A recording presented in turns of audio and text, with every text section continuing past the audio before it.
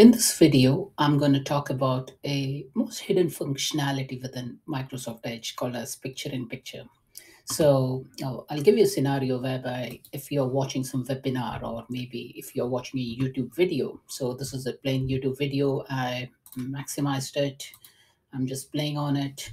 And let's say, think about it like if you want to refer to some content while watching a video. So I have my content tab defined over here. So this is like, let's assume it's some web page. And while browsing through this web page, I also want to view the video simultaneously. So what I can do is like go into your video, just do a right click and again do a right click. So you will see an option called as picture in picture. So I'll just highlight this. This is how it looks. Okay.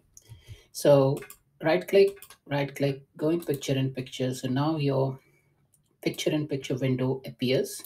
Now, if you navigate to any of the web page or any of your application, this window will be docked in front of it. So this video is continuously playing.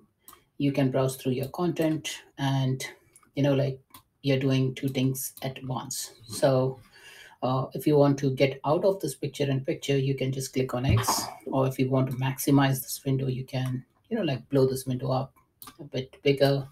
You can position this video into the sides or onto the top based on your needs. And you can safely browse to other content and at the same time ensure that your video is available with you. Thanks for watching, guys.